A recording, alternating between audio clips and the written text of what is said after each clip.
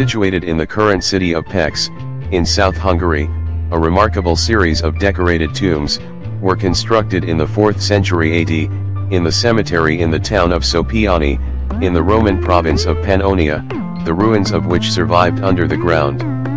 The burial chambers, chapels, and mausoleum, excavated on the site of the Sopiani cemetery, form a complex that bears witness to an ancient culture and civilization that had a lasting impact.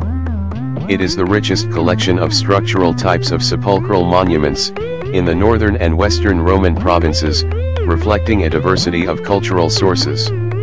These monuments are important, both structurally and architecturally, as they were built above ground, and served as both burial chambers and memorial chapels. They are also significant in artistic terms, because of their richly decorated murals of outstanding quality, depicting Christian themes.